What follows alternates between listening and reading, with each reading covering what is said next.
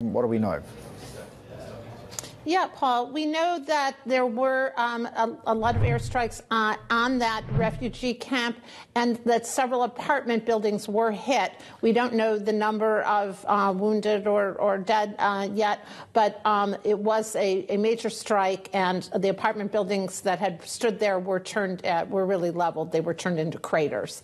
And, of course, this comes as there's a lot of calls throughout the world, a lot of concerns about refugees within Gaza and the civilian casualties, as well as the worsening critical humanitarian situation there. So whenever this happens, there are calls for a ceasefire. We have heard from Prime Minister Netanyahu saying that he will not have a ceasefire. But again, whenever civilians are struck, and especially in this very visible way, that will certainly increase calls for that.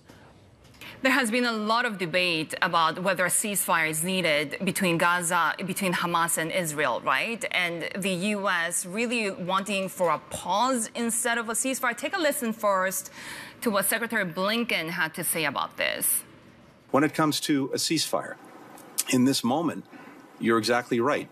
That would simply consolidate what Hamas has been able to do and allow it to remain where it is and potentially repeat what it did another day.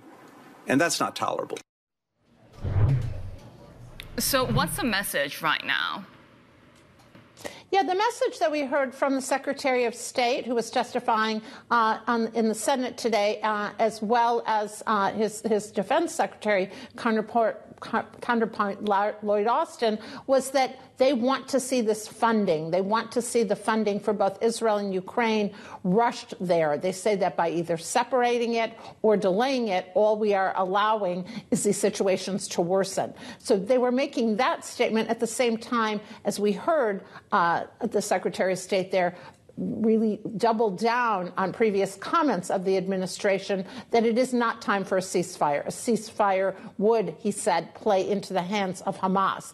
Now, they're talking about a pause, and experts we talked to say a pause is different. It's not just linguistic, that would allow some more humanitarian aid to get into Gaza, because the administration right now is saying it has two goals. It is supporting Israel.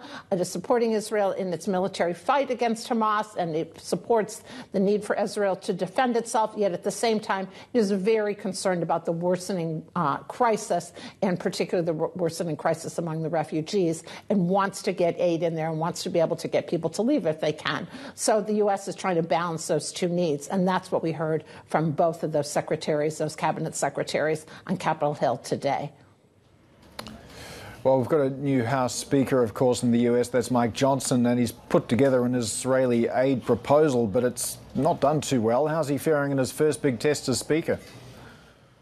Yeah, it's been a tough couple days for the new speaker. While the secretaries, as we said, were on the Hill today, they were asking for support for a $106 billion aid package to both Israel and Ukraine, some money for Taiwan in there. The new House Speaker only wants $14 billion, and he says it should be a rush job for Israel, that money should come right away. It should just be for Israel, and that Ukraine will have to wait. That did not do very well in the Senate, where we're seeing really bipartisan support for the administration's request for this emergency funding, what we call a supplemental. And so he's getting some pushback. The other thing he's getting pushback about is how he would pay for it, by basically taking some money that was earmarked for IRS enforcement, more IRS agents, better technology, modernizing the IRS so that it can collect more money. And a lot of people, obviously Democrats, but also Republicans, are saying that is not what you want to be doing right now. You shouldn't go after the IRS money to try to fund an emergency supplemental.